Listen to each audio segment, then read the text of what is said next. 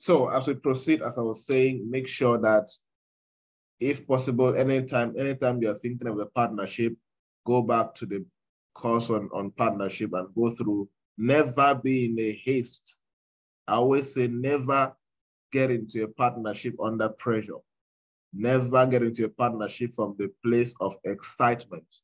Make sure you have all the T's and the I's dotted before you venture into any form of partnership. If not, it will hurt you tomorrow. I can give you countless examples of people who are about to walk away from their startups because they end. Some people just say we're partners, no document at all, nothing. Partners from the mouth. Tomorrow crisis, no way to solve the crisis because there is no foundational way you guys were working on. Okay, so pay attention to that. All right, so the first part of this is for us to just review the courses and then I answer questions. Any follow-up questions from the courses, the modules you went through? Do you have questions that you think you need me to address regarding your business? Raise them now, because after this, I'll just go to show you the practical things I want to show you and then we end the session. We can ask questions based on the practical session. But for now, any questions from the courses, from partnerships to financial management to branding to startup commandment? Any questions?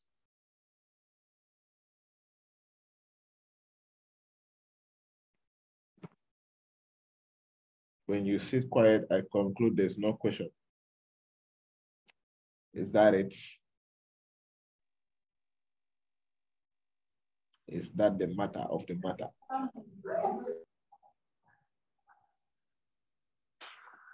Okay. If that's the matter of the matter, then it is good then. Yes, Mr. Sama, go ahead. Yes, I just wanted to find out. Mine is on the startup financial management. Yes. I'm working and then I have a salary every month. Yes. Now with my project, so the advice I'm giving is I create a different bank account for my project. Then I do bootstrapping by taking money from my salary to fund to borrow the business to start up the business, or how do I go about it? I look for sponsors. That's what is recommended. Even if you are getting sponsors, the money for that sponsors need to be on a separate bank account, not your personal bank account. You can still create a bank account in your name in a different bank, but you know that you discipline yourself and know that this bank account is strictly for business. But if the business is registered or the project is registered, or a bank can accept you to create a project account without asking you for legal document whether the project is registered or not, good. Go ahead and create an account in the name of that project. If not, that's what I do personally. When I want to start a new business, I go to a different bank totally. I create a different bank account. You could see if the project is not registered or is not legally registered, I create an account in my name. All the transaction for that particular project goes to that particular account, and I don't touch it for my personal use. After all, in my mind, it's a business account, not in my personal account, so I don't even go there. Or if you are bootstrapping, I create the account, I move it from different accounts, put in that account, and it becomes the capital of the new project. It's very important for your accountability and discipline. Okay. Good. No, thanks. Yes. Another question? Awesome. Another question? No, on partnership, I was clarified because I can reach a company now without requiring any partner as a sole provider, sole proprietor. Okay. So that is sorted out. Yes, excellent. So you can always start as a sole proprietor, and then maybe in the long run, you can now, if you want to bring partners, you can now convert it to a partnership company and so on. But it's good you can start as a single person, then in the long run, you can bring in partners. Okay, good. Yes, Mr. Njofi, go ahead.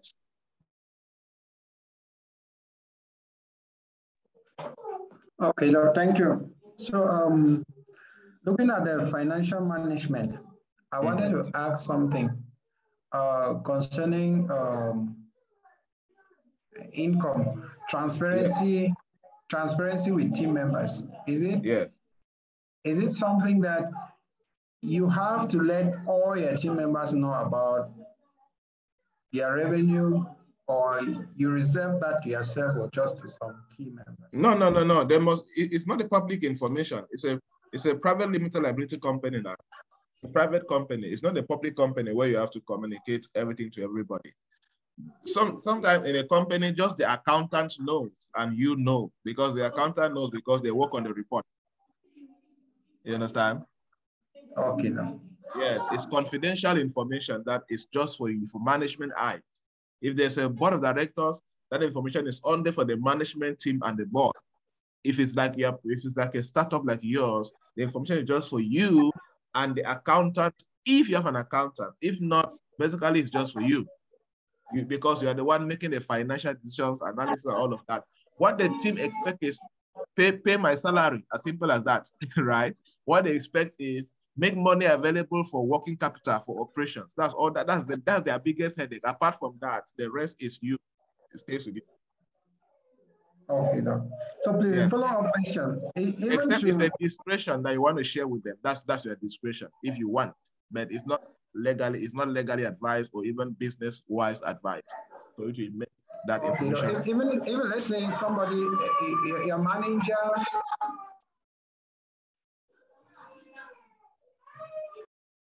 Yes, go ahead. There's some noise in your background.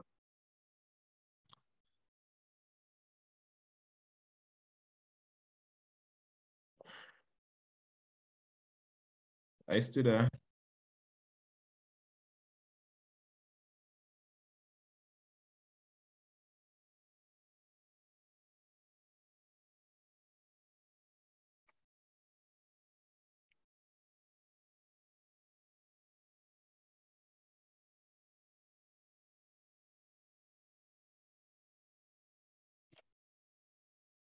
Anybody else with a question as we move forward? Good evening. Yes, Rama, go ahead. Good evening to everybody. Thank you very much for the session. I wanted to ask that, what if you started quite fine with your co-founder, and then the co-founder started acting weirdly and bizarre, like it's a whole different character now. How do you act with that without the whole, you didn't have the documents and stuff like that? How do you go about things now? Yeah, so you see, it was already wrong. So any business that start like that will always have issues at the end.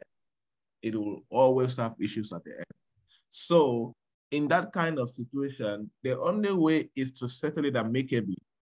Either the person who is still concerned with the business, either you decide and you pay off the co-founder, if they contributed money at the beginning, of course. So you can decide and pay off the co-founders. Okay, you know what? Since you are not serious and you are not coming to this business, okay, we'll have an agreement. I pay you back your capital that you invested. Or if you cannot pay the co-founder upfront, you guys can sign an agreement, and you say, okay, you know what? We're going to sign a new agreement. And the agreement is you're going to move away from the business. You will stop being an active member of the business. You stop being a co-founder and all of that. And then the capital you contributed, I will pay the capital back to you instrumentally in the next 6 months or 1 year. So you guys need to come to a compromise agreement, then make it legal, and then you push them aside. Because there's no business as co-founders if both team members are not working hard at the same level. Commitment, all of that is not the same. Then there's really no business. One will always get angry at the other. So it's on the amicable settlement here. You come to an agreement, you make it formal, and then you move your separate ways. Okay. Understood? Or yes, you get angry too and abandon the business, go and start a different one. Yes. And some people also do. But it all depends. You only abandon depending on how much you have invested in the business, you know? Because if the person is already behaving weird, meanwhile you have invested more time, more resources, more energy, more money, you have invested everything more. So you start thinking of what the sleepless nights and the money you have lost. You're like, no, you cannot just leave this go like that. So you better decide, okay, you know what? And if you believe in the business and it has potentials, you prefer to pay them off based on what they invested, because you only pay them what they invested really because they are not really working hard on the business. So you're not paying them for goodwill or energy or whatever, or time, because if they are not being serious, there's nothing you're paying them for, right? Yeah, so you can do that. Good. Okay, thank you very much. Awesome. Any other question before we get into the next phase? Yes, Wilson, go ahead. Peter, sorry, I had to deal with the noise issue before I get back. Yes, right. Yes, go ahead. So I wanted to ask, so is the management, let me say you have a manager, or somebody who leads a segment of the team. Are those people supposed to know the financial details? Because a lot of the time, I always feel the aspect of transparency might be important. And I just wanted to clarify if my assumption is correct. Number one, it depends on the structure of your management team. Who makes up your management team? Let's start from there. Who makes up your management team? Someone I put in there. What's that person's role? What are they doing really? What's their role? Okay, to work on this, that is to manage the team, so to say, like distribute tasks, manage project, like work like project management. So how do you call them? Are they like program manager, project manager, operations manager? Who are they to the company? Just what's the opportunity? Yeah, operations. Operations, okay. Secondly, do you have a management meeting timeline with these people, with this person? Do you guys have like a time? Do you have like monthly management meeting? Well, it's not specific, no specific. Okay. But when need arises, I can say when need arises. Okay, that's fine. Last question. When you guys are having meetings, from your own end, what is always the top of the agenda you want to discuss with them? Mostly about optimizing, fixing anything that wasn't done right, and better strategies to manage the team. I don't even think the money part has been an issue, but I just felt I should clarify this point of.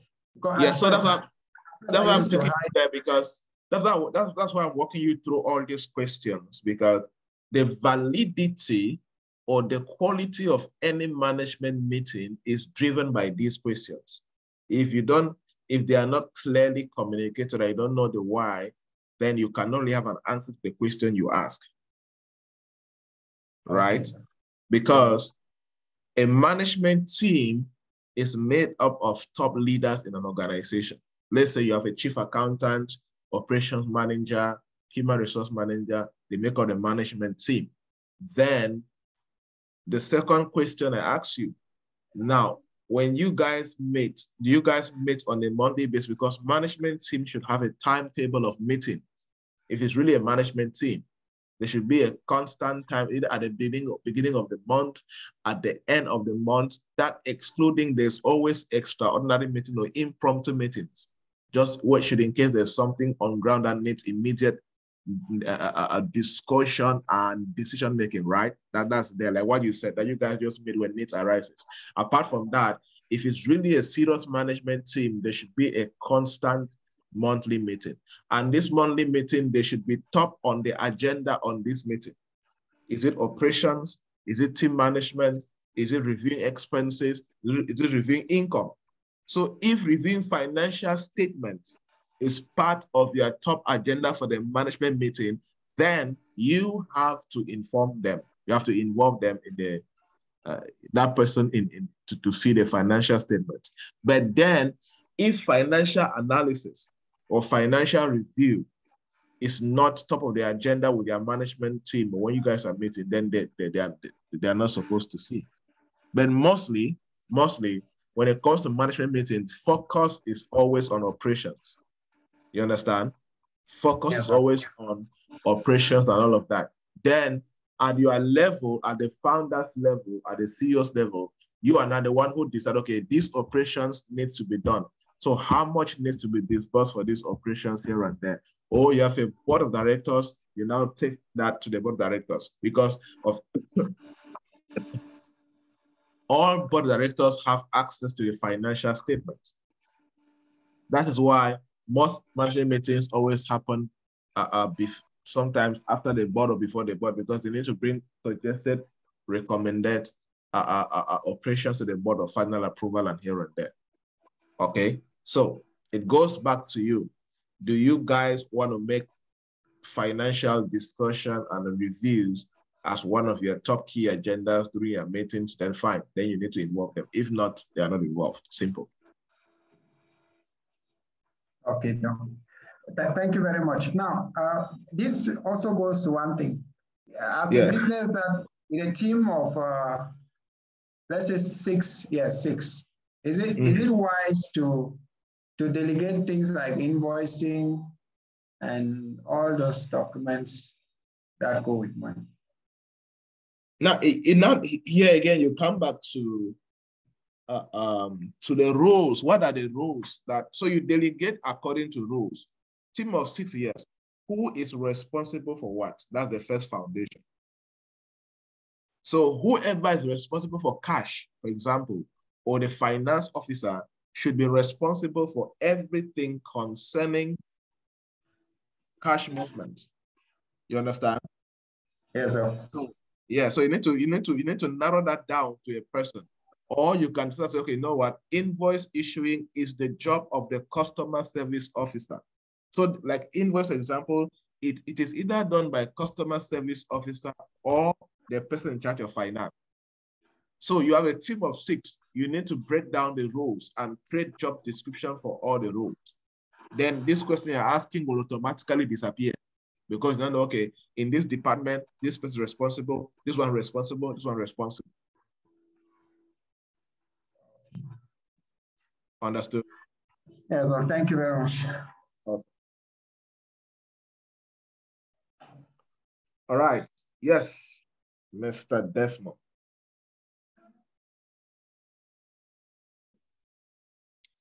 Okay, Doc. Good evening to everyone. Thank you for the opportunity. Yes. I wish to ask a question on, you said we shouldn't focus on competition. I think in lesson 2, or is it on the 3rd lesson? Mm-hmm. Yes, that will be careful on competition. But now, this is a question, and this is a worry I have. I have a doctor which I was in partnership with, and I sold the idea of my mobile ultrasound and also giving out that is giving a subsidized price. And now he was the person sending me 3/4 of the patients. And now he bought the idea and implemented and started something with the idea I sold to him since we were in partnership. Okay. Now, how do you deal with, because now it's somehow competitive because he opened his own place just, should I say, 200 meters away from me, and how do you do such competition? Now, because he has opened his own place doesn't mean he has taken customers away from you. It doesn't mean that all the customers will come to him. Your job is, when you focus on competing or perform better than the next company around you, you instantly lose because you are not focusing on customers and on attracting customers. I asked a question in the training session to some executives, and I said, why do people innovate? Why do you innovate? Why do you improve on your business? Do you improve on your business so that you can perform better than your competitor, or so you can serve customers better and get more customers? Which one do you think is the purpose of innovation? The latter. Good. So now, and one thing I don't like about competition is Sometimes there are many people who are stressed over competition and they don't direct their energy and resources doing what they should be doing. Look, I can operate with somebody in the same business, in the same building, and you would never give me a sleep. You never take away my sleep. You know why? Because you are the least of my problem. Your major problem should be, how do you upgrade your own business? How do you upgrade your services? How do you upgrade your operation, everything, up to how you brand your business and express your marketing and get the customers. Customers don't go to your competition for going sick. No, they go to where they know that they can solve their problem. That's the funny thing. People think that because someone has opened a business around you, they're going to take your customers. No, they take your customers maybe because you are not that good. And nobody can take all customers. You understand? So even if he opens in the same building with you, retailer, you're focused on, how do I brand better? How do I generate more leads better? How do I do marketing much better? Marketing means, how do I make more people to know about my clinic so they can come only to me? You forget about the other person. Let them do whatever they're doing. And when you are doing that so well, you are instead the one giving them sleepless nights. You understand? So that's not competition, actually. That's not your problem. It is your problem when you focus on it. My question to you is, how are you perfecting your marketing? How are you generating more leads and making people see that you are the best place they can come to when they have a problem? How are you ensuring that your internal operations are so seamless and effective that when a client comes into your premises, they enjoy the service you get? That is where you make the money. So you innovate to serve customers better and generate more leads. You don't innovate so you can beat the company A or company B. So retailer your focus and focus on you, your market, and getting more customers to come to you, and you will succeed. Okay, Doc, thank you. I actually did something on that. Good. Because now I've rescheduled, I've gone into what they call now mobile ultrasound, where I visit mostly health centers in the villages where pregnant women who don't have an opportunity to come to town because of transport to come and do ultrasound. Now, excellent. Go visit them this. So I just wanted to get an insight on how to handle the other issue, because it was like a major partner, and we lost some money for the time being. So I had to strategize. No, it's okay. If you decide to walk away, and again, that's where partnership comes in if it's not done properly well. Okay. But if you decide to walk away, always focus on the business. That should be the primary objective. Focus on perfecting the business. That's how you win. And again, I mean, I've worked with so many clients like that, they do that, and then at the end, the partner is jealous again, who left? So focus on the business. Like this mobile ultrasound, good, make it more effective. Invest more in that. Imagine if you can go to villages, bring, let's say, I don't know wherever you're going, bring, let's say, 1,000 flyers per village, go to villages, print church announcements and send to the churches, announce to the churches that, okay, this village, every Monday we come to this village from 3 p.m. to this. Imagine you have 5 villages and they know all their days where you're coming, and in each village, you have done announcement in all churches, you have shared at least 2,000 flyers, even black and white, no problem. That should be your focus. You see, you're beating, you're getting more customers, more leads, you're building a better brand and penetrating the market more. You don't even have time whether your neighbor competitor is sleeping or is not. That's not your problem. Your problem is, how are you perfecting your art in business? That should always be that is the 100% preoccupation of any serious entrepreneur. Okay, good. Clear. Thank you. Thank you, Doc. Awesome. Okay. Any last question? As I said, part A is just to answer questions. Then we go to what I want to show you on other stuff, and we are good to go.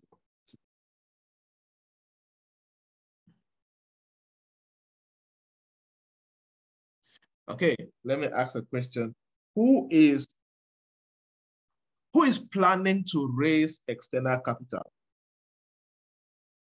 You want to raise external capital for your startup. Or you are in a state, let's say maybe you plan someday to raise capital, or you are in a state now where you need external capital.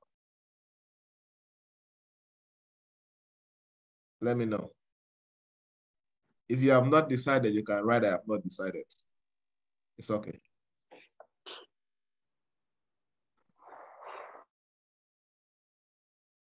Okay, Verma is planning.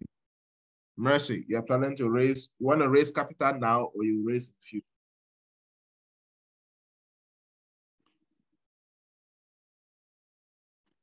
Okay, Quinta is planning. Okay. Now, okay, good. Now let's get into that. Hear this and hear me very well. The most difficult thing to do when you want to raise capital is becoming ready, what they call funding ready. That is always the most difficult thing. And sometimes becoming funding ready can take you a year to prepare, especially if you started on the wrong footing.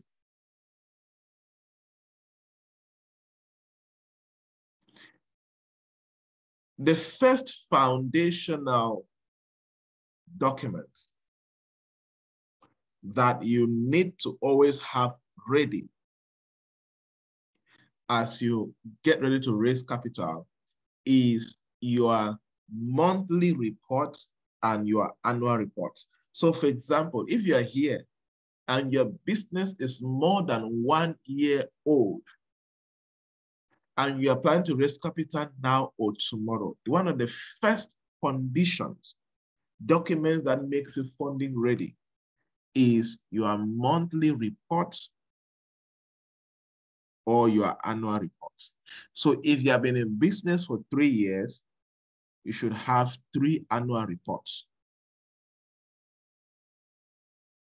There's no particular format. See, all investors, they are never looking for perfect startups because they know. They just need startups who have some basic data they can look at. Your monthly report can just be 2 pages. Page 1 can just be the activities you have done. Page 2 talks about your finances, and your finances are simple. This is what you made as sales. This is what you made as expenses. This is the profit or the loss for the month. Simple. Just enough data that somebody can look at and have a sense of your business. If you're here and your business is more than 1 year old and you have monthly report for the previous month and for immediate last year, indicate. Because even if I connect to investors now, that's the second or the first document they will ask you to send. Because they will need, one of the major things that investors look for is your track record. And under your report, can they see your track record?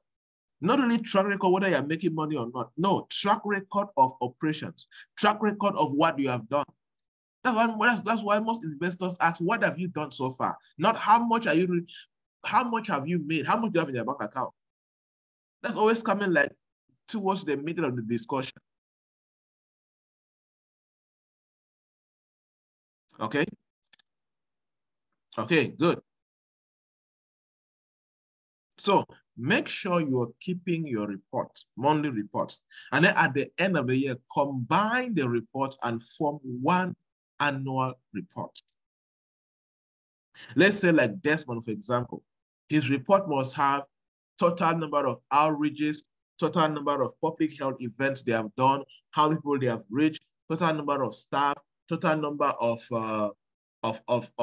sales they have made or payments, registration, whatever, expenses, all of that, they are very important. Very important.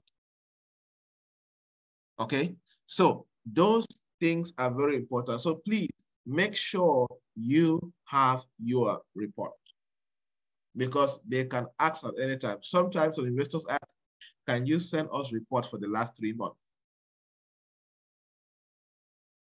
Send us reports for your last 3 months.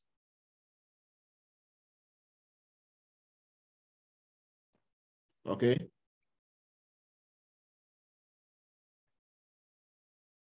So it is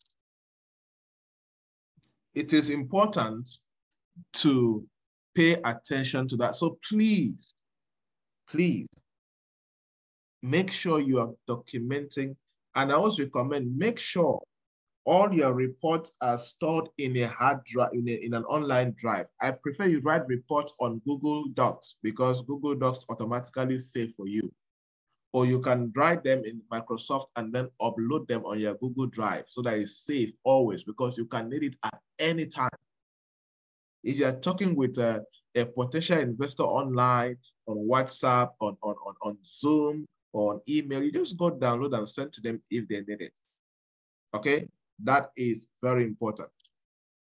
Number 2, the second document that any serious entrepreneur must prepare and have it ready is what you can call pitch deck. Sorry, not pitch deck yet. It's what you can call a one-pager. It's called a one-pager.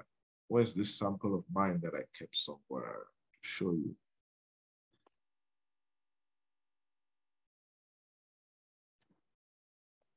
It's called a one-pager.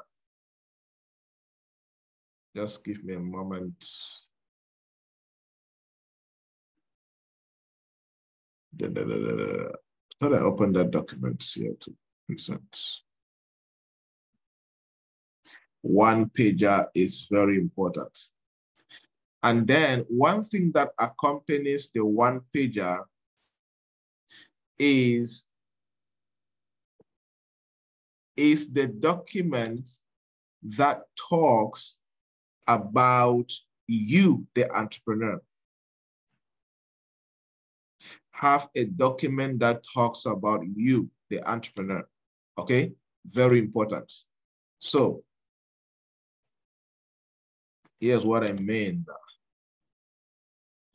So there's a one-pager and there's a document that you have that carries your full profile as an entrepreneur. Very, very important. So here's what I'm talking about. Because there is no investor that will ever invest in business without knowing more about you. So I have a document like this. This is my own document. This is on my Google Drive. You see profile, Javnyuy Joybert. More information about Javnyuy Joybert. So this is where it has, because investors like to know all the core things about you that they want to know. Okay, like you see mine is like 4 pages because I've documented every important thing that I think anybody who is serious about working with me, either investing in me or partnering with me, they will need to know. Okay, so if you don't have a document that somebody can read and know you detailedly, know your experience, know your skills, know your achievements, know your vision, know all of these things, know where you went to school, please go and develop it after this and keep it. It's one of your most important documents. This is not your CV. Also have a CV, yes, but have a full profile. Your CV does not contain some of the important things that a serious investor, an investor likes to know you beyond the balance sheet. An investor likes to know you beyond the figures and the numbers you have presented in your pitch deck. Sometimes an investor asks you, tell me, how did you grow up? Tell me about your faith. Tell me about your values that you live by. Investors like to know things that makes you a human being. Are you the kind of human being that he can trust or she can trust as an investor? Anybody has a document that talks about yourself, a full profile of yourself? Anybody? Or who will have to go and develop the document today, later today? Who have to go and work on that today?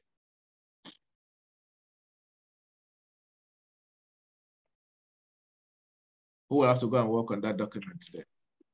Doug, I have a question. What about your about the me, what you wrote about? Can you just state something like that? Sorry? There's this thing we about.me, your profile there. No, I'm not talking about yours, I'm talking about generally. Can you just duplicate what you have on the page and probably add what is necessary? Yes, if it has, again, it needs to have all the information that is critical about you, your experience, your career, your skills, everything about you.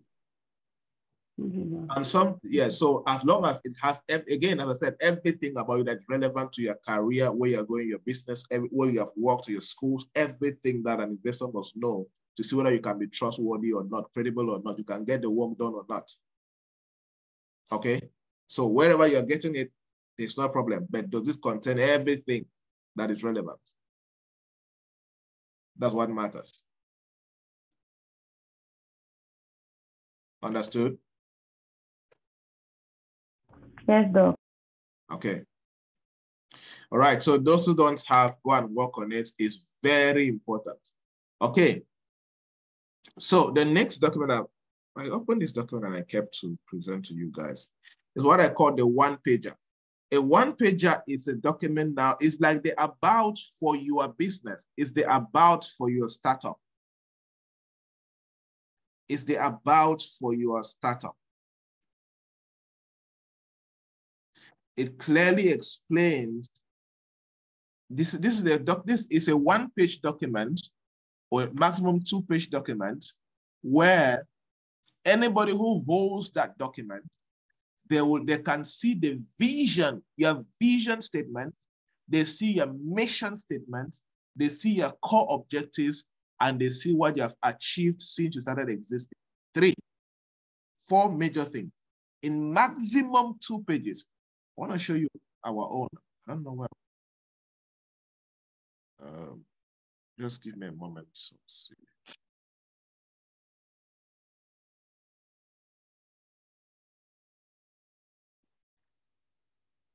Too much documentation.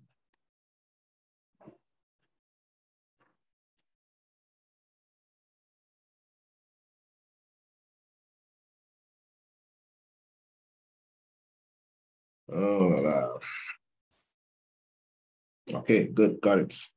So I've mentioned reports.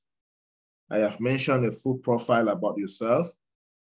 And then now we are talking about, see, many people go in front of investors and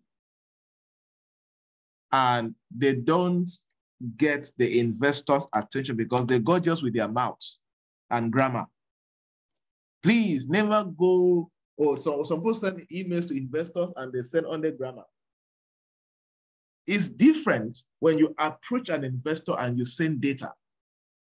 Imagine you're an investor and somebody reaching out to you for the first time. In that email, you will find, you may not send reports at first. In that email, you find a full profile about the person reaching out to you. Number 2, you find a one-pager document about the business they're introducing to you. And it is the one-pager document that makes an investor to decide whether to continue the discussion or not. That's why your one-pager document is very important. Here's an example of one of our one-pager documents, which we upgraded. Now, this is it. This is a one-pager document. As I said, it's maximum 2 pages, okay? Follow this carefully.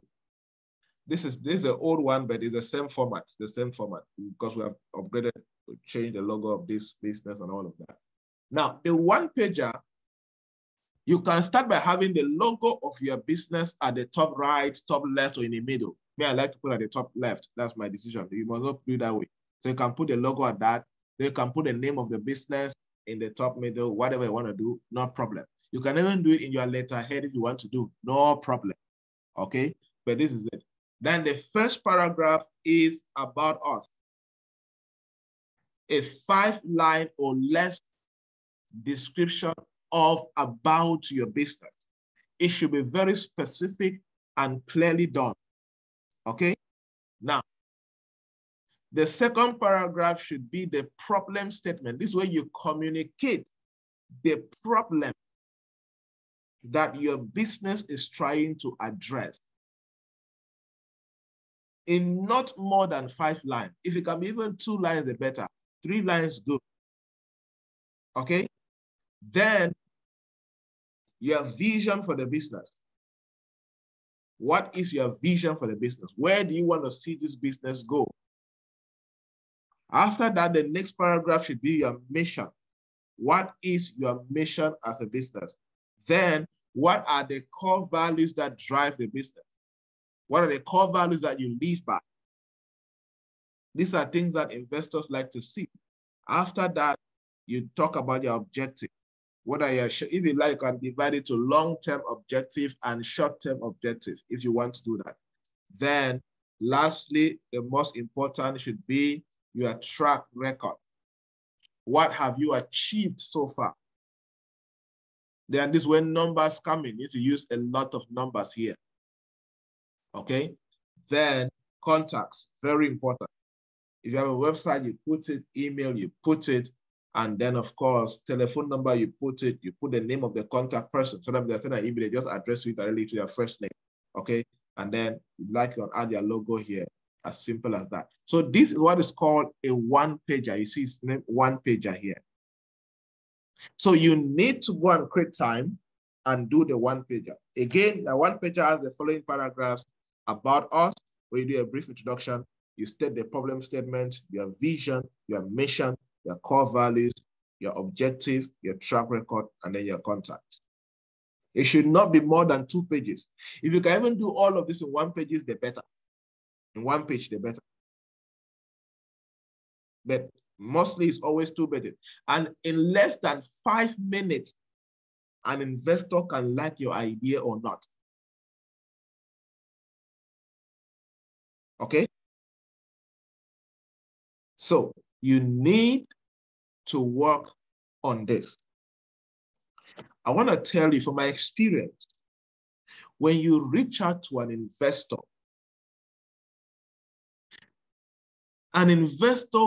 that receives an email from a startup, and the email contains, let's say you have last year's annual report. You can decide and remove some confidential information from there. You can remove some financial profit from there and just leave like general sales. It's okay. You can just put general sales in there, and you can remove the balance sheet of the profit. Since you know that since you guys are not close yet, you cannot discuss the information. Go ahead and do that. Okay, it's totally fine. So, but if you are reaching out to an investor for the first time, there's annual report for last year, or there's a combined report for the last 3 months. Number 2, there's a full profile of yourself. And number 3, there's a 1-page. You have 80% chance that you will get a reply from that investor. And do you guys know something? I was reading a research and it says somewhere that 90% of startup entrepreneurs who reach out to investors for investment don't reach out the right way. They always reach out with the wrong information, the wrong email, or inadequate approach. 90% of startup entrepreneurs reach out to investors with inadequate approach. Do you know why? Many of them do not have any of these documents. If I start doing a research now, many of you are going to confirm that you do not know that for you to reach out to an investor, you have to reach out all of these documents, right?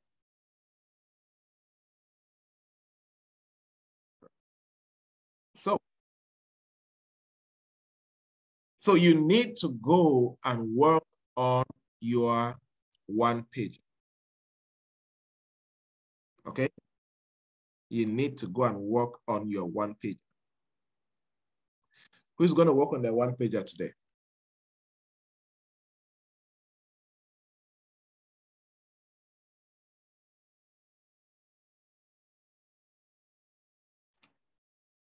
Who's going to work on that one? I need to get feedback from you guys. Who's going to work on that 1-pager today? Who has one and you would like to share for us to review?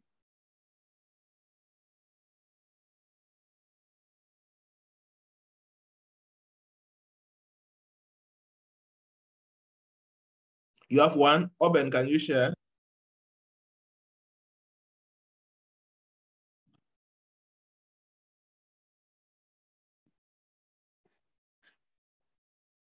Yes, share your screen. Let me authorize to share your screen so we can do a quick review and advice when needed.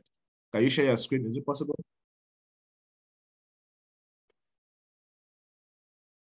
So that we can do a quick review and others can, so that we can see this, because they must not be really the same, but this is the format, okay? They must not be the same because different industries is better. This finance, you also be healthcare, so you can give more elaborate concept for it. But those who don't have, please go and work on it.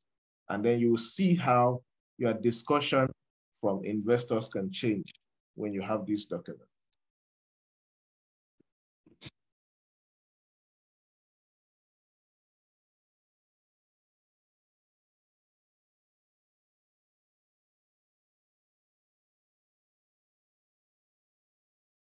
All right.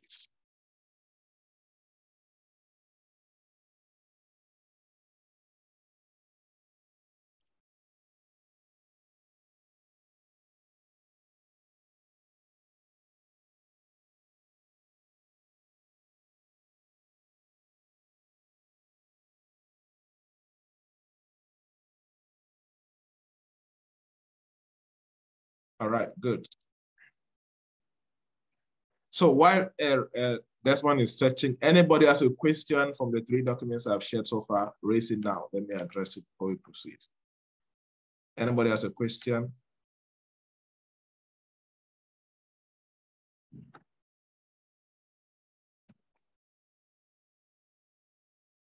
Have a question, you can raise it now. Let me address it before we proceed. Yes, Mr. Saman, go ahead. Yes, Doc, you said I must first start with an introduction, then a problem statement, that is 5 lines, vision, mission, core values. So when you said introduction, how can the introduction look like?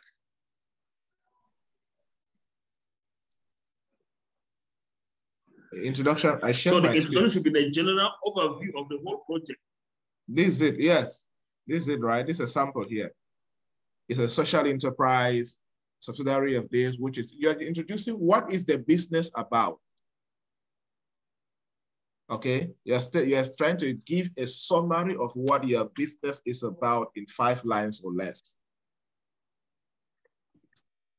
You get a concept? Okay. Because every business must be, you can describe every business. Let us say that you run a primary school. Okay, tell us about the primary school. Okay, the primary school, you give the name. Seed of Wisdom International is a primary school located in the heart of the city, targeting busy corporate executives to enable to provide a conducive, learning, safe environment for their kids while they are busy at work, while providing them with top-class curriculum to enable them. You see, you just describe, every business must have a good description of what it stands for and all of that. Okay. And of course, one thing about the About Us is that it combines a sub of a bit of the mission, bit of the vision, bit of the problem, bit of this, and then boom, you can form the general introduction of the business. Okay. Okay. Good. Yes, thank you, sir.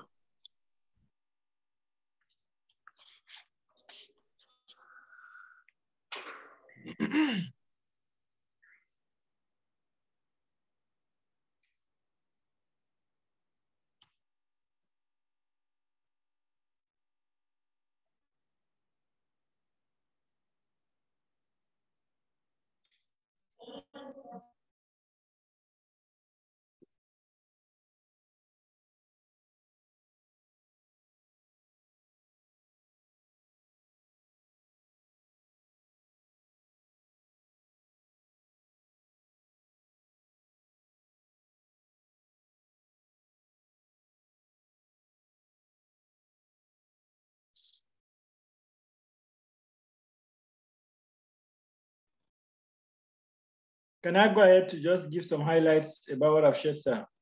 Yes, go ahead. Give them, and then I'll give them. Okay, so I just prepared this because I just had in mind that maybe sooner or later I'll have an investor. So We're talking about Discovery Mother Gladys Medical Foundation and the mobile ultrasound device. Mm-hmm. So we're talking about this, my profile. The first thing talks about who am I? I'm a Ben Desmond, certified senior nurse, specialty in reproductive health advocacy, and also a consultant. And then the second part talks about the foundation, which is a non-denominational, non-governmental organization founded in August 2020. It finally went operational in August 2022 after being authorized in March 2022. And then this one goes to what we have done so far. So far, we have been able to carry out 2 successful projects. The first was on shisha smoking in June 2022. And then the aim of the project was to sensitize the youth on the effect of shisha. And then the second one was during the cholera outbreak, where we went to churches, did sensitization, and also distributed aqua taps during the cholera outbreak in March 2022. This one also talks about the services we offer: community sensitization, mobile ultrasound services, diagnostic laboratory, reproductive health, counseling and family planning. It talks about the major priority at the moment, which is to be able to reach out to all rural health centers where ultrasound is lacking. Mm-hmm. Yeah, and also who is our audience? You know, the youth and the elderly, pregnant women, and women of childbearing age. And also has where you can reach me through my Facebook profile. And also we have the mobile ultrasound device, which is one of the main things that we are doing. Yeah. But it's more than, it's about 7 pages. I didn't know it's just supposed to be summarized. Yes, good. So you're gonna, it's okay to still have you can have the long one, but of course, and most of this, you're gonna move some to your pitch deck, because part of what I've said here is you should be in the pitch deck. But this is good. So just go now and summarize that and bring it down to 1 page. 2 pages, like the 1 page I have shown you. So make it look nice, make it look neat. Do you have a logo or a letterhead for your business? Yes, sir, we have. Okay, good. Create one to make it look neat, very nice, and then 2 pages. Still keep this one, should in case you will need it, and so on. Okay, but this is good. This is good. Thank you. Okay. All right. Now let us get into the pitch deck, and let me see.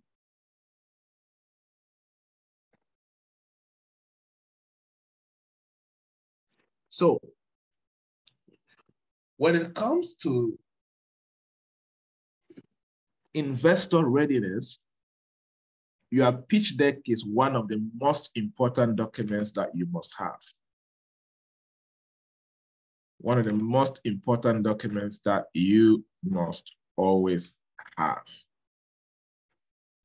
Because without a pitch deck, you will find it difficult to actually create the right attention, okay? Especially when you're talking to an investor or to a partner. Now, I'm gonna share this pitch deck by Airbnb. I'm sure we know about Airbnb.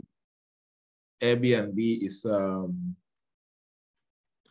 it's a platform where you can rent people's houses. It's very popular here in the US, Europe, South Africa, and so on, North Africa. So let's say you have, their model is very simple and powerful. Let's say you're renting a 3-bedroom house and you sleep in a 1-bedroom and all of that. So you can decide and put your other 2 bedrooms on rent on Airbnb. Somebody comes and pay you. Somebody's in town for 2-3 days conference. Instead of sleeping in a hotel, they rent your room for you and sleep in the hotel, sleep in your room, pay Airbnb through you, pay you through Airbnb platform, you make money, you pay a percentage to Airbnb, and so on. Security reasons, Airbnb will do its best to make sure that the person is checked background check and all of that to avoid you, you know, having a criminal in your house. Some people, when they're traveling for holidays, they put their house on Airbnb and so on and so forth. You see, yeah. So that's the concept of Airbnb. A lot of people use it a lot because sometimes it's cheaper than hotels and more affordable for that to happen. So it is important to know that. All right, so with that done, so this is the pitch deck. One thing about a pitch deck that you need to understand is a pitch deck should be very beautiful. And a good pitch deck should carry the colors of your business, the color of your brand. Understood? And the first page of your pitch deck should try to represent your business as much as possible, right? That's why you see there's a laptop here, it's an online business and all of that. So they're trying to, because you need to use a short time, sometimes less than 5 minutes, 10 minutes to convince an investor about your business. Because when you email a pitch deck or you are presenting it live, you have less time to get the attention of the investor. That's why most people get experts to work on their pitch deck so that it's to be as beautiful as possible.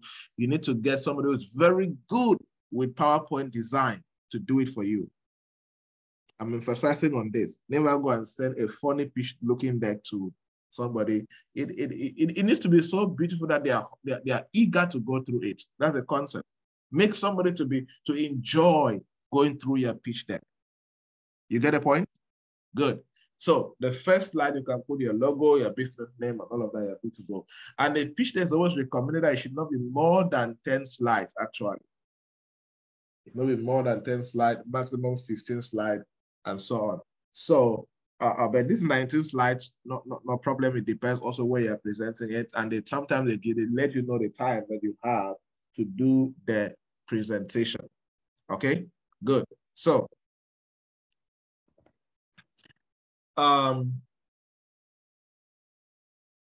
sometimes some people, they merge slide 1 and slide 2. Yeah, it's possible you can merge slide 1 and slide 2, or you remove slide 1 totally. In slide 2, you just put your logo, all of that. And then you put this, like, you see, this picture is trying to demonstrate what they are selling.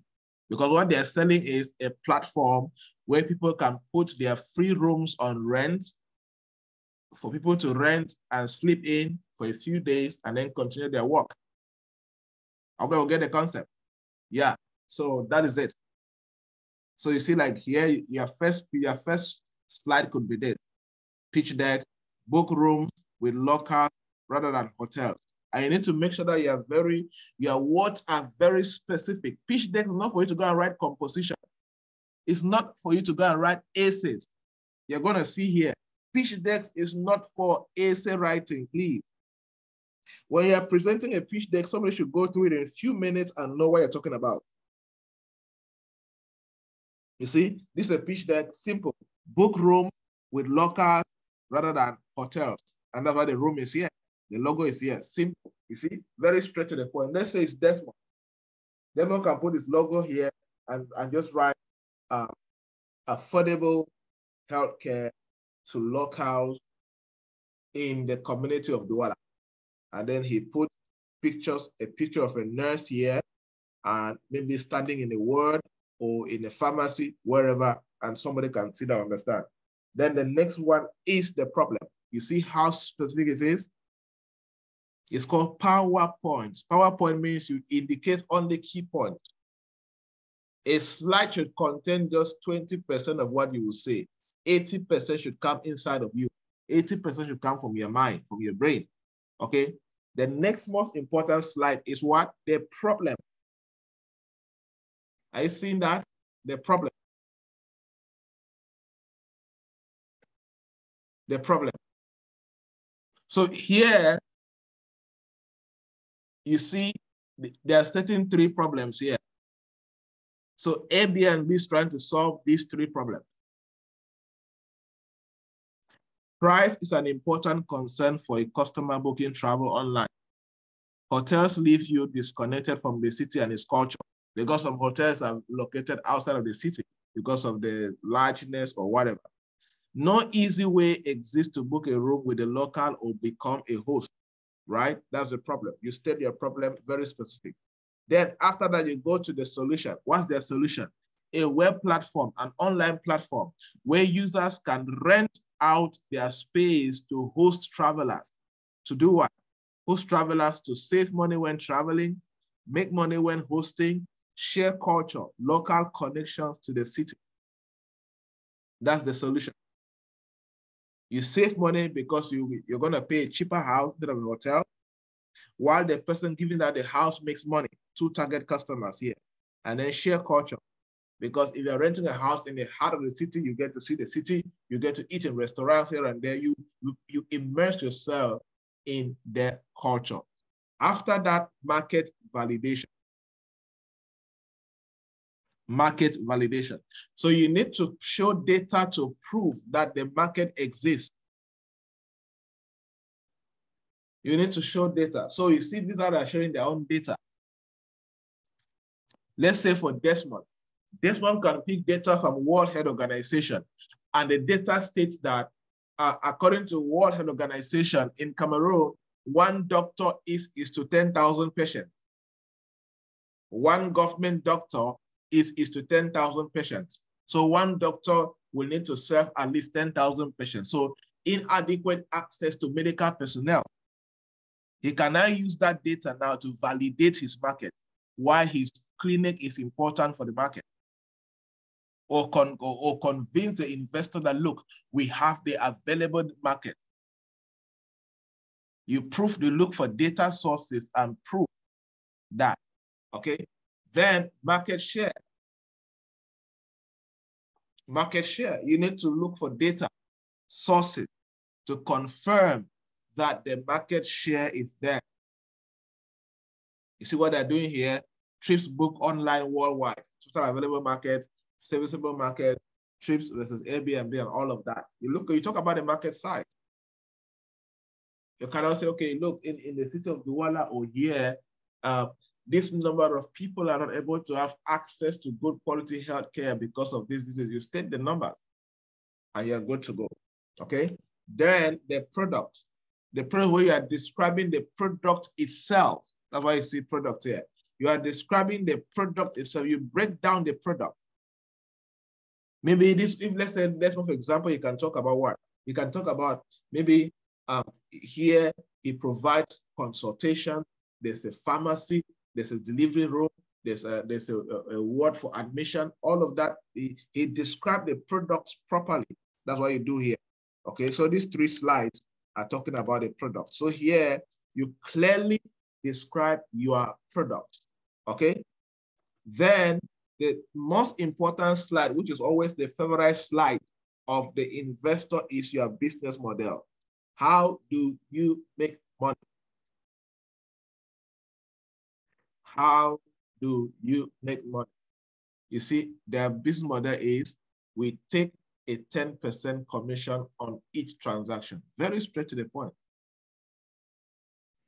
When a traveler rents a house from our platform and pays, we cut 10%. Simple. Then you can give further data. So let's say if it's Desmond, how do you make money? Okay, we make money from consultation fee. We make money from admission fee, selling drugs, mobile ultrasound consultation, all of it. You can now list all of that because you make money from diverse ways, okay? Theirs is just one way, commission on each transaction, okay? Very important. When you have done that, the next is the market adoption. Who are those who are going to buy? Okay, who are those who are going to adopt the market? You see here, the listing events, partnerships, all of that, create list. Okay, so yours could be, you know what, market who are going to adopt the market, or people who are sick, I don't want to go to big hospitals, students in the student area, or middle class community, lower class, who cannot afford standard healthcare, they can come to you. You just indicate who are those who can adopt or consume your product. Then of course you talk about competition. You see they are listing their competition here. all of that. So you can list a competition, just people who are in the similar business with you. Who are those who are in a similar business with you? You outline them in the same area and you're good to go. And then what is your competitive advantage? What is that thing that you do easily that the guys in the same business with you cannot do? But more to that, apart from them, what is that thing that you have that can make you compete better and serve your clients better? Let us say you have better machines. Let's say you have new machines. That could be a competitive advantage. Let us say that you have excellent employees, competitive, dedicated, passionate employees. That could be your competitive advantage. Okay, so you outline what are those things that makes you that can give you a higher chance of success in this business. Okay, and then of course, never do a pitch deck without a team. Never do a pitch deck without talking about yourself and the team. No investor will invest in a business when they are not sure that the startup has a team in place to make the business work. That's why team is very important. Speak all of this grammar you are speaking. If you cannot convince the investor that you, the founder talking, you are competent enough to get the work done, and you have a competent team that is dedicated, you will not convince the founder because you will not convince the investor. All serious investors know that the rise and fall of every business depends on the team. So never skip your pitch deck. Never skip the team in your pitch deck. Okay? And then you can talk about the press. Let's say if you have been profiled by bloggers, you have been featured on TV based on the work you do or your startup, you have been featured on the newspaper, you can put it here. On school magazine, you can put it here. Let investors see that you are getting attention. But if you have not, it's okay. You can remove this slide, okay? And then testimonials. This is very important. Testimonials are very important for people who are already in business. Like all of you here, you already have existing businesses. You cannot do a pitch deck without testimonials from previous clients. You get it?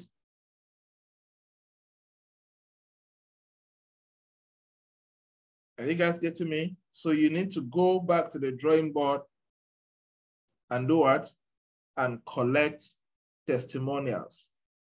Desmond, if you have treated patients, go and collect testimonials from them. If you have gone to those houses and you have done mobile consultation, take testimonials from them. Take a picture if they ask for their permission, of course, take a picture and put it there. It's very important. After testimonials now is where you now do the financial data, where you talk about your finances. For example, here, you can talk about how much you have made already and how much you are asking for in investment. You can now say, okay, in the last 12 months, we have made 1 million francs in total sales.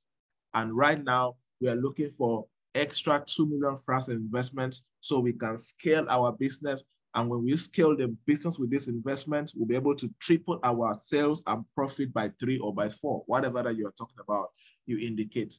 So you end with financial data and then the ask. You end with financial, suppose separate the two.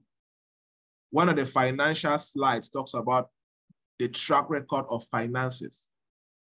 Then the other record, the other slide talks about how much you made from investors and what you will do with it.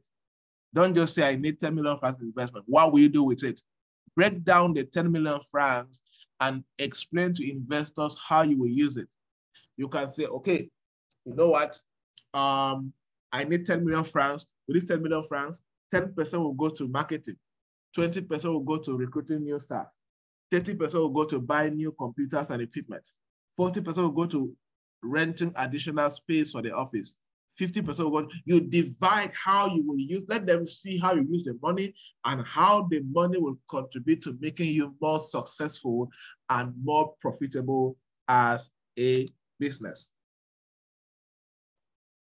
Okay, so I will share this slide with you that you can use as a sample in the WhatsApp group, but any question about the pitch deck? Any question about the pitch deck?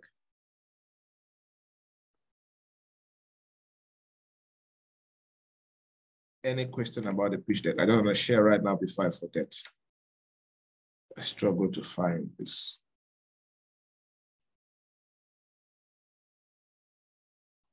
Any question about the pitch deck? Raise up your hand and you can ask.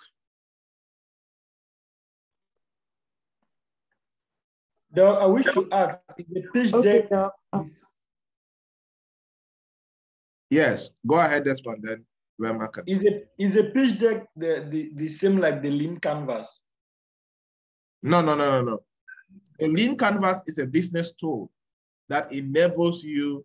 Of course, you write a good pitch deck from your lean canvas, of course.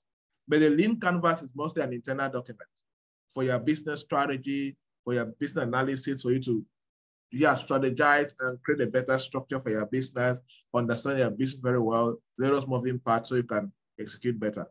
But of course, you prepare a better business pitch, a better pitch from a business canvas. You prepare a better pitch from a good business plan and a business canvas. Okay, because going through your own, I realized that what I have is your pitch deck has some other core components that the lean canvas doesn't have. Yes, exactly. Yes. But again, remember that the pitch deck is for somebody else. The pitch deck is a convincing document. It's like a negotiation tool. It's like the first foot that you put in a conversation to get the interest of the person who has the money. Okay, and many a times some serious investors, if you have decided to work with you, of course they would like to see your lean canvas or to see your business model canvas to understand your full business cycle.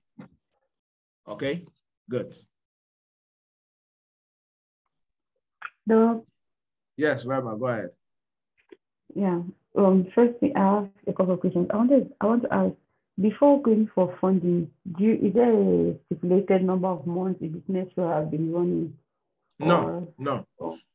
It all depends on what the investor will ask for. That's why whether you have run for 2 months, 3 months, 1 year, whatever, your job is to make sure you prepare all these documents.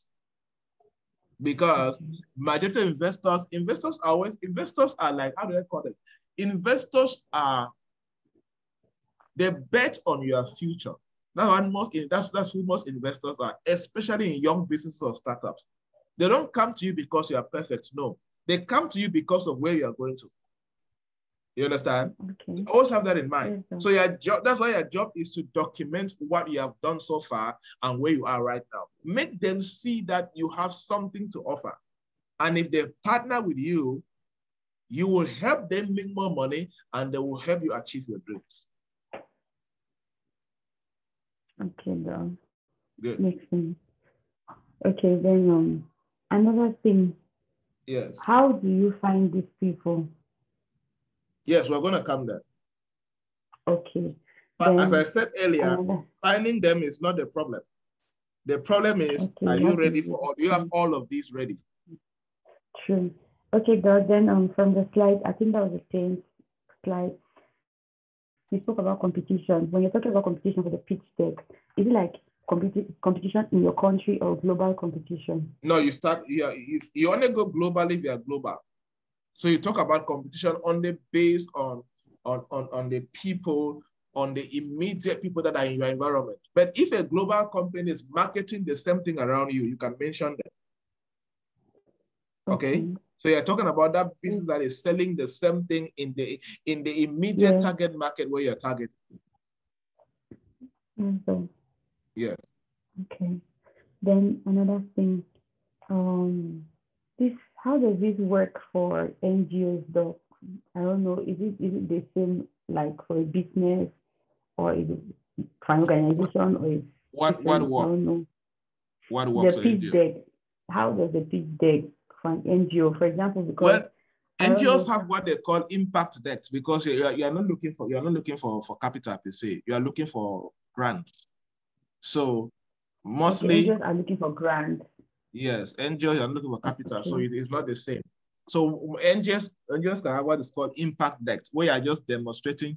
With NGOs, just demonstrate the problem, your solution, and then how much you are begging for.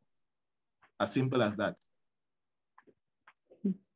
Okay, then. Thank you very much. So NGOs is much simple, because it's just, this is the problem that we want to solve. This is what we have done so far, and we need your money to do this. That's what NGOs present per se. That's why NGOs have what is called concept note mostly for their projects. You present the concept of the project, concept note. There you describe the project. You can describe the locality or the area where you want to execute the project. You can now describe the problem in that locality.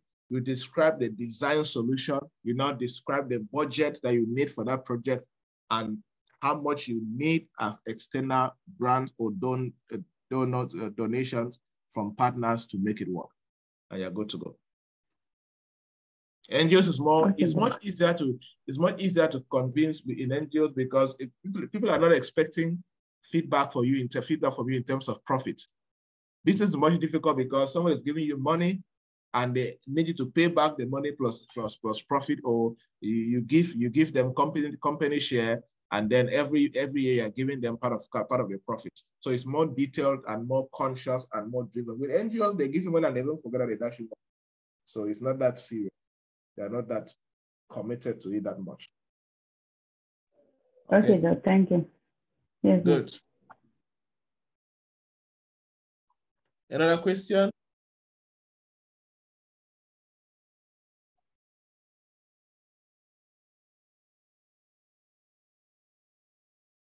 Okay. If there's no other question, then I have shared, let me see, did we successfully share? Okay, I have shared this pitch deck that we have reviewed in the WhatsApp group. Should in case you want to go, please make sure you work on it seriously. Now, okay, I wanted to show you, one of our pitch decks.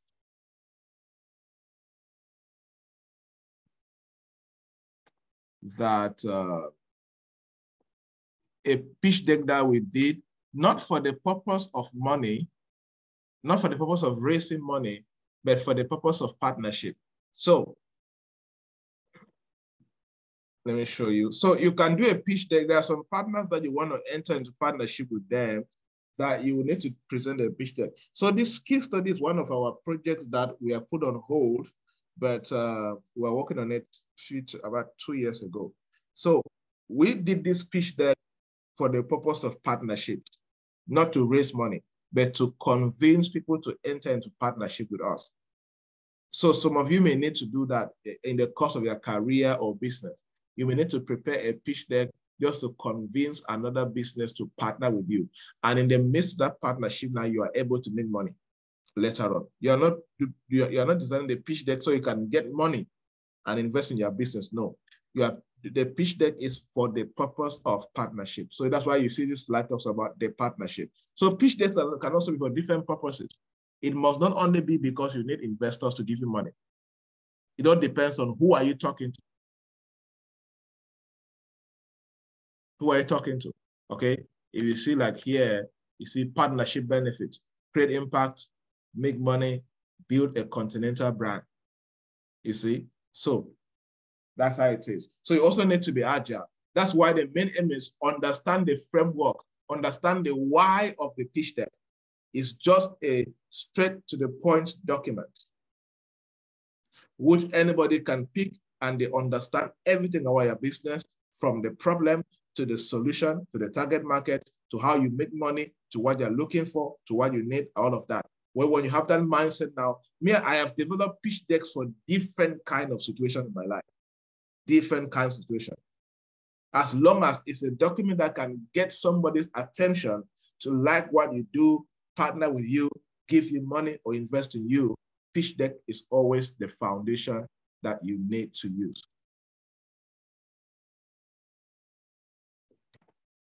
Okay, I am going to share the one-pager, but please avoid sharing that one-pager with a third party because it's our private document. That's why I didn't want to share it originally.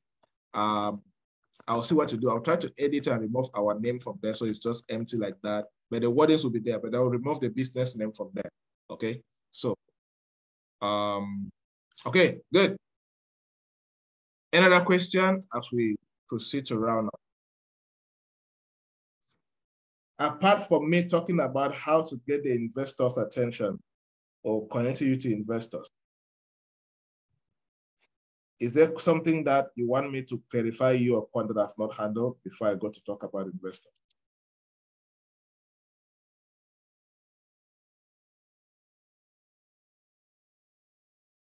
Yes, Desmond. During the modules, you made mention of posting your stuff at least 2 times, maybe using your various social media handles. Yes. Yeah, but now since I work with productive health, most of the people I work with, pregnant women, and most of the people of non-childbearing age, they are not really active on Facebook. And you also made mention that as a startup, if you don't really have money to go do stuff like radio announcements, you could share flyers. Though we have done that, but the impact is still low. I don't know if maybe there are other alternatives you could propose. That okay. Let me start with the second one. See, one thing about advertisement is it's continuous. When you do advertisement there, never consider that the impact is low. Because advertisement is always direct and indirect. You can advertise today and somebody makes up their mind to buy from you 1 year after. Why do you think that MTN advertises every day, even though they're one of the biggest companies in Cameroon or Oran? Have you ever asked yourself like that? One thing about advertisement is consistency. You keep on improving on the strategy, you keep on improving on the ways they're doing, but never stop. Never allow, like somebody will tell me that, when I was talking to one lady and he said, when I post and I don't get likes. Are you serious? Keep posting. Your job is to post. Who told you that because somebody has not liked, they have not seen or they have not read? Even if they have not seen today, they will see tomorrow. You understand? So keep on posting. And then the first one really, you are not posting for the target market, really. Right? Sometimes you are posting so that you can, for example, there are some things you can post on social media this month talking about reproductive health, and you can get the attention of World Health Organization experts. And they can use a part of their research or include you in a project. You understand? So in marketing, of course, you need to you can tailor your marketing. If the people are not on Facebook, market where they are. If they go to churches, go and do church announcements. If they go to the markets, go and share flyers in the market. Go and organize rallies in the market or public shows in the market. Whatever they can do to get attention, do it. Where are they? But again, you need to be a two-sided cutlass.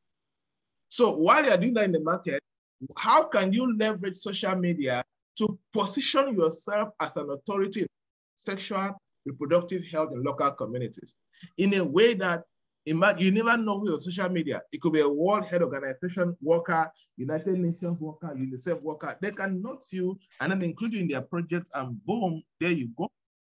You understand? So you don't just use social media because of the target market. You also use, like me personally, I have had so many opportunities, both speaking engagements, consulting, and travel, because of what people see me do on social media. You get the concept?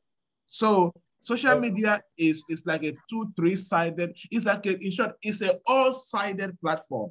It all depends on how you create the content and how you structure the content on who you're targeting. And the content can be structured in different dimensions to target different groups of people. Okay. Yes, Doc. All right. Good. Let's proceed now to getting investors. To get investors, I'll start from the foundation. Now, the most form of investors that people neglect is diaspora, Cameroonians in the diaspora. The highest set of people right now in Cameroon who are looking for startups to invest in are Cameroonians in the diaspora. This is something I did myself. There was a time I wanted to test something. I took my one-pager and pitch deck, and I approached some Cameroonians who live in Europe and America on my Facebook. I used just my Facebook only, just my Facebook. And I sent them messages on Facebook, and I informed them about that. And I sent them a Google link, a Google Drive link that contained my pitch deck and drive and a one-pager. And I sent it, I just started a simple, nice message. I said, hi, I put your name, and I say, I'm an entrepreneur, and we are friends, and I show you have been seeing some of my works. If not, please, I put my website, and I say, currently, I am looking for serious investors who want to partner with me in the work I've been doing the last 4 years. If you are interested, please. This is a link which contains a more detailed information about the business and about our track record and what I've recorded. For further information, you can get me on this WhatsApp number. Guess what? 95% of all the people I reach back to me. And I know many entrepreneurs that I have worked with them who have raised investment from Cameroonians in the diaspora. And you need to be ready to do the work mostly. When they say they want to invest, prepare investment partnership. Get a lawyer friend. You can even get one sample from Facebook, from Google, edit it, let you guys sign, and you get into work. You need their money, and they want to be part of something back at home, and they want to trust you. Some of them will let you do due diligence. They'll let you send their family members to come and check you out. There's no problem. Be open for that. Okay? So that's the first way that you can leverage on that. Okay? Number 2 is, let me take you now to my favorite platform. The platform that keeps changing my life. LinkedIn, of course. The highest number of investors, you find them on LinkedIn. The highest number of investors, you find them on LinkedIn.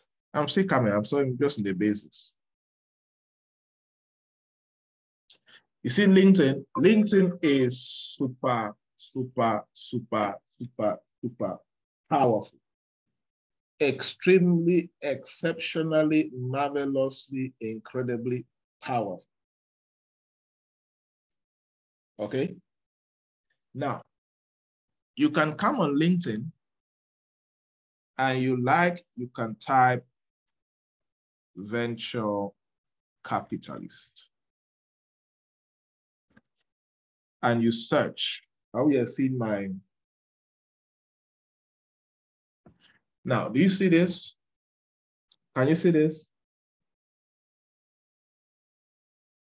Venture capitalist, Africa Invest Group. This guy is a venture capitalist and has particular interest in Africa. You see this? Entrepreneur, venture capitalist, investor. You open them, you check them out. Venture capitalist, Atem Ventures, all of that, you check them out. You come here. I'm not sharing this out of theory. I have done this myself. I have proven. I have reached out people like this out of the blue. And we start having a conversation that almost leading to investment. Before I would just go. Because when I just test the process to be sure that it works. Okay, good. You do not see, like in less than no time, we already have 3 potential investors. Because these are potential investors. You can only assume they are not investors when you have sent them a message and they have not replied, or they have replied you and they tell you that, hey, I am not interested. And do you know one good thing about investors? They will tell, most of them will always tell you, I am not investing now, but I've kept your contact. Sometimes months later, they will reach back to you. Oh, some have reached back to me like that. Many have reached back to me like that. Okay? Are you following? If you are following, indicate I'm following. Are you following? Let me be sure that you guys are there. Following. Good, good. Are you learning? Are you learning this? Are you seeing what I just showed you now? Yes. Who is not on LinkedIn here? Who is not on LinkedIn here at all? Or who is that was last on LinkedIn 2 years ago?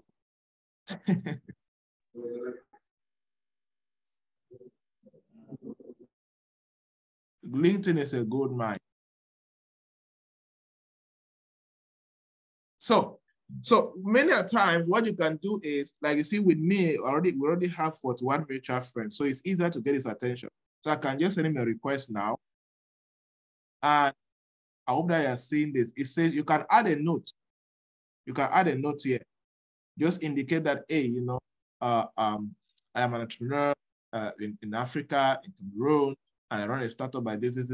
You can add a link that contains some of this thing, or you can just say you would like to talk more. Just craft a good message that can get their attention, okay? If you don't want to, you can just take cancel and take send.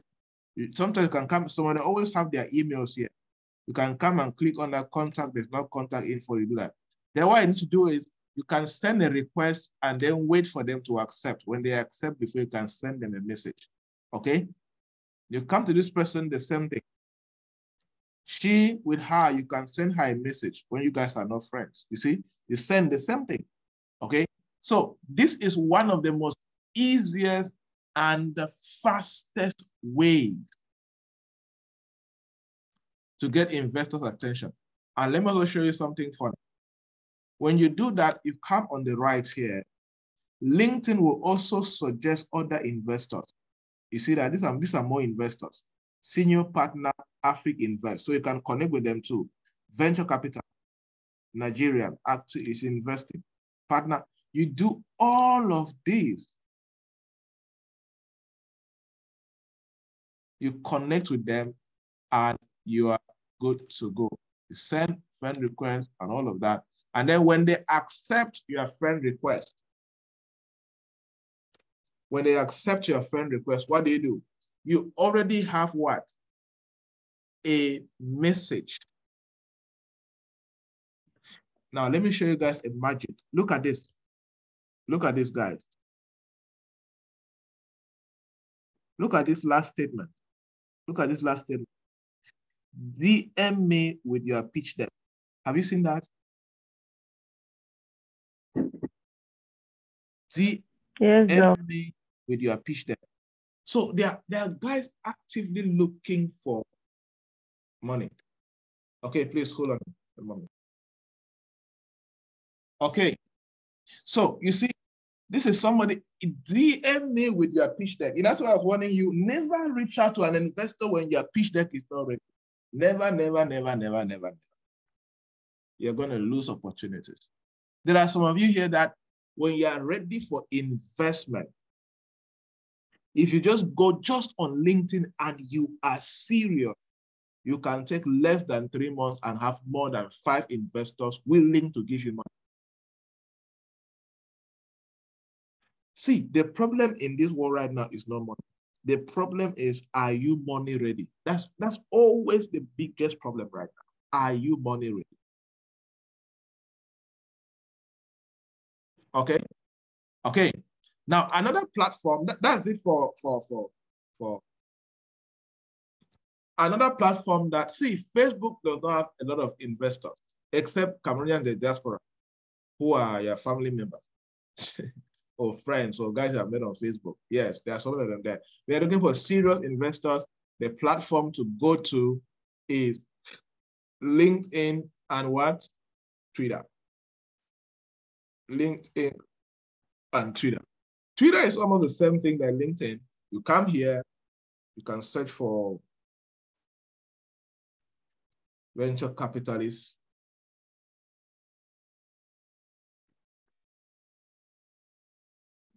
You can search for venture capitalists. They'll start suggesting you people. You see, these are venture capitalists like this. You see them, these are them.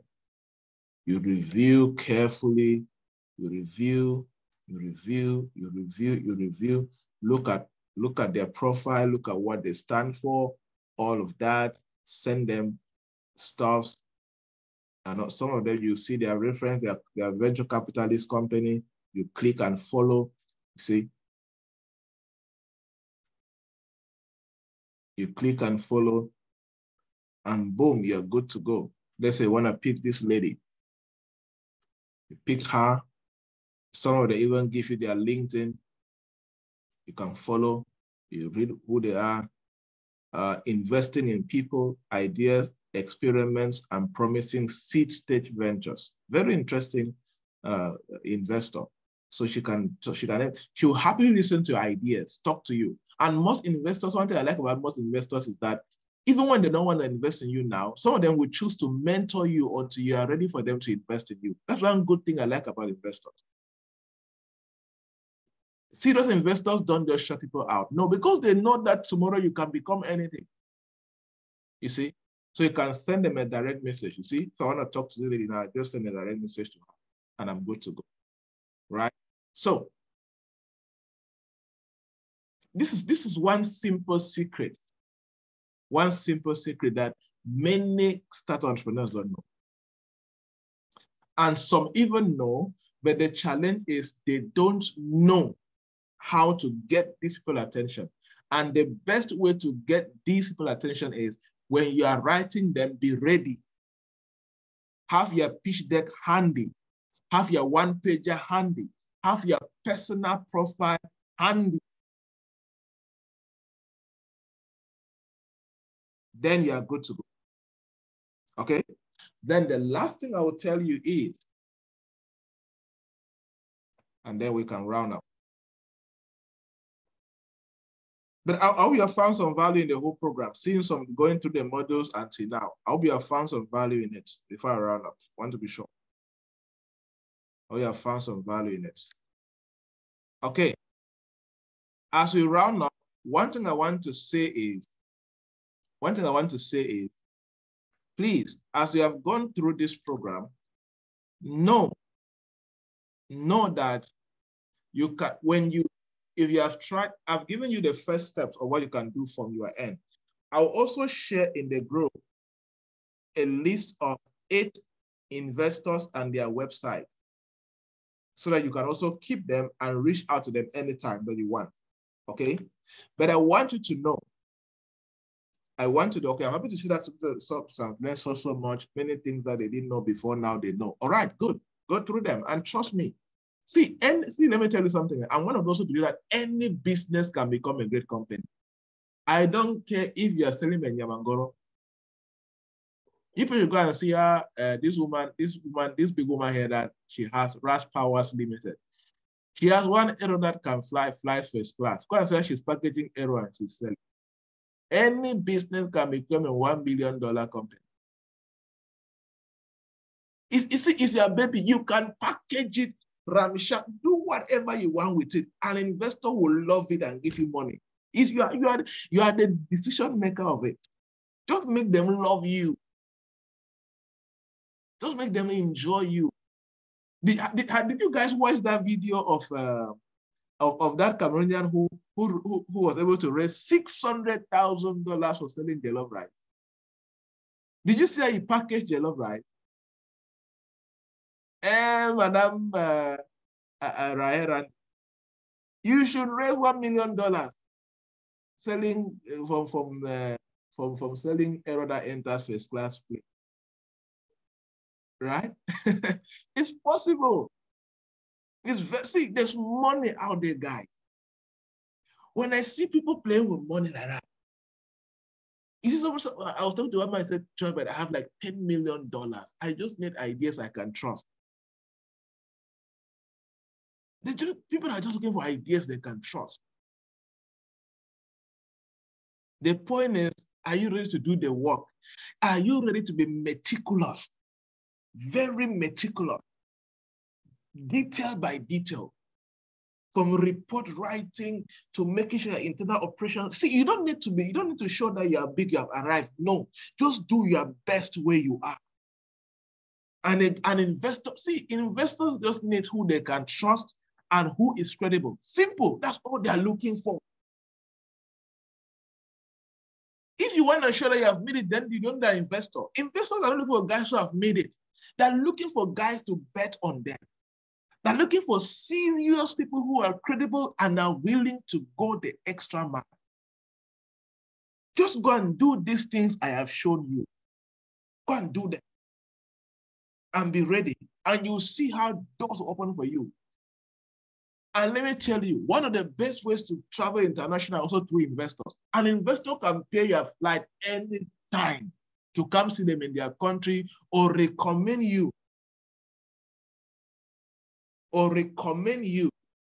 to go to meetings, to go to conferences, to perfect you. This is one thing I try to avoid. Investors don't care about written projects, Desmond. Or are these written projects about your business you're running right now?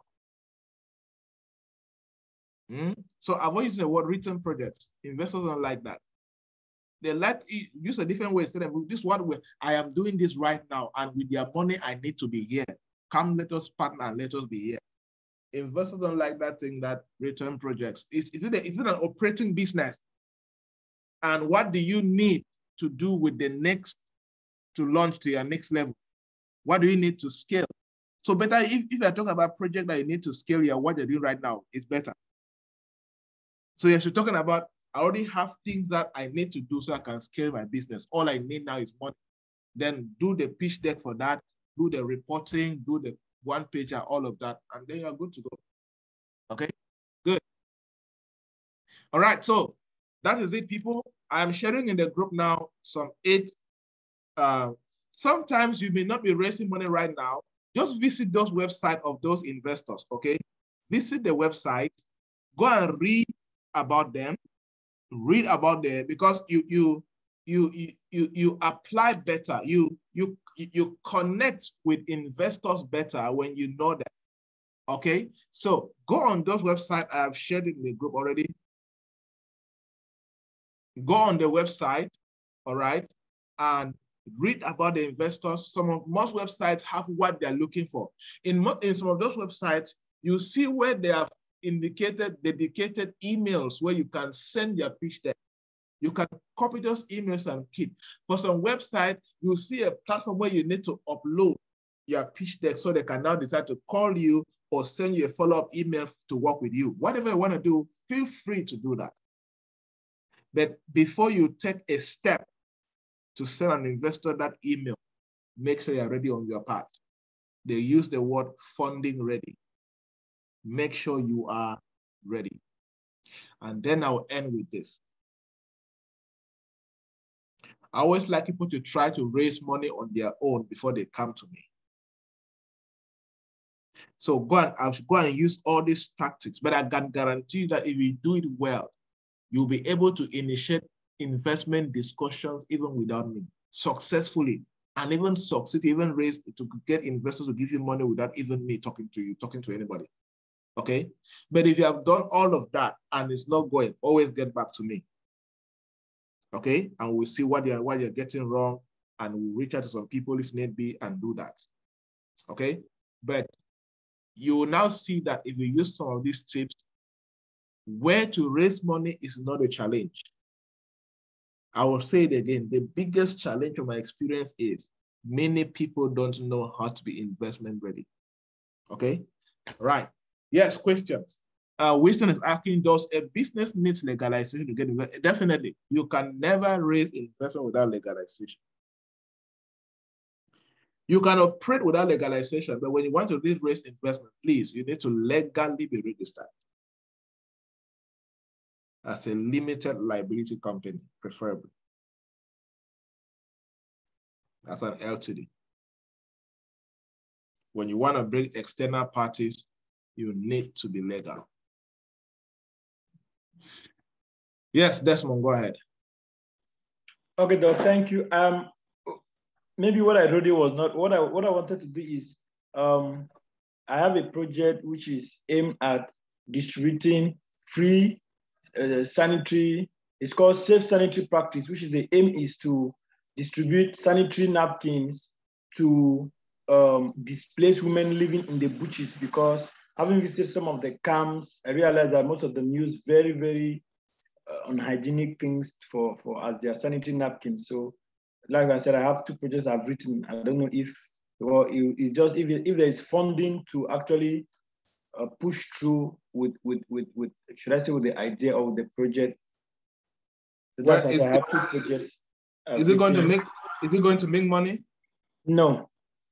No, I'm not a specialist in that one. Okay. I don't do donations. I don't do grants. But what you can do is try to use, you can use Google and search for, there are so many NGOs in Europe and America that fund similar kind of projects. You can just search for them and see, you know, just search for NGOs and foundations funding reproductive health or sanitary napkin projects in Africa. You see a lot of suggestions that you can use. Okay, thank you. Awesome.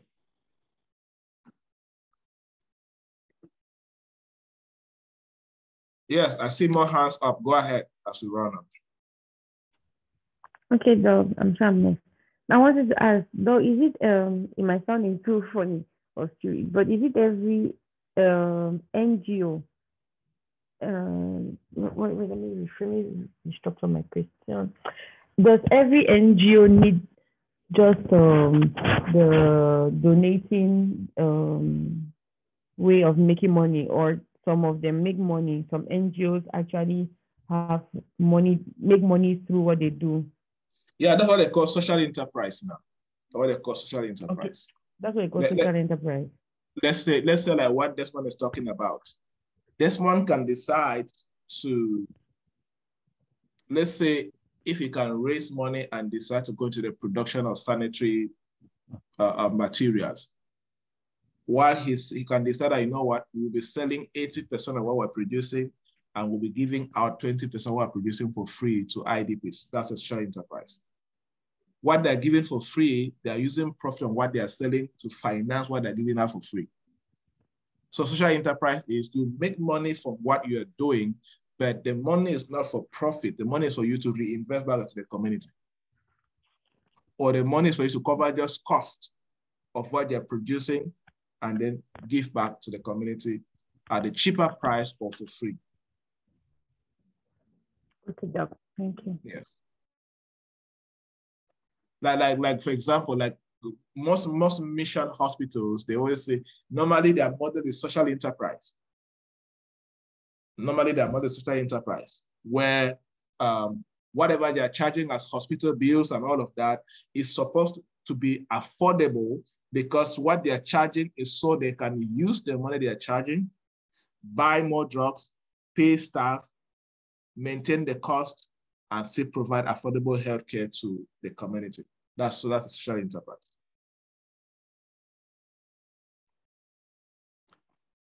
Okay.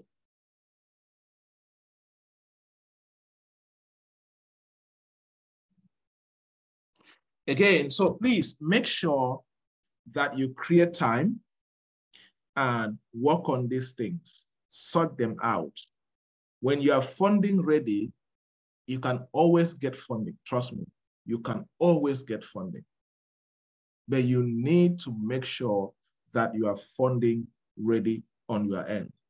And we'll make sure that every other thing can be successful. So stretch yourself, do what you can do.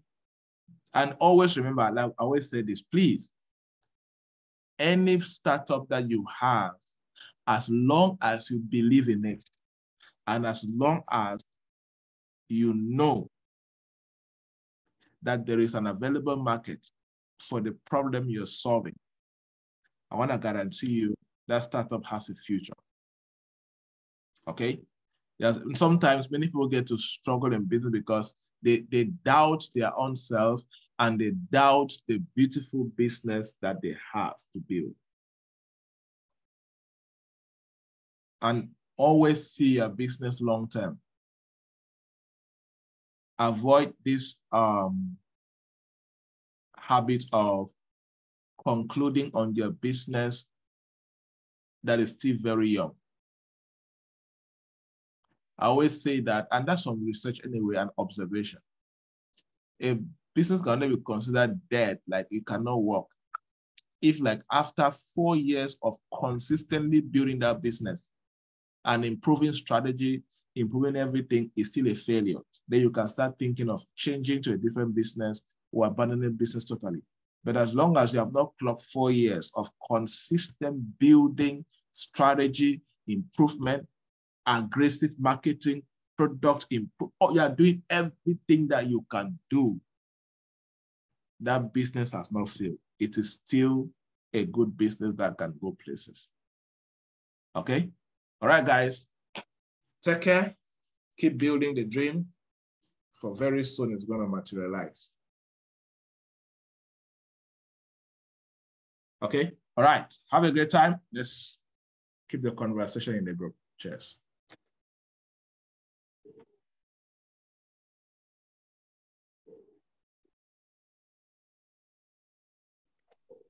Thank you so much.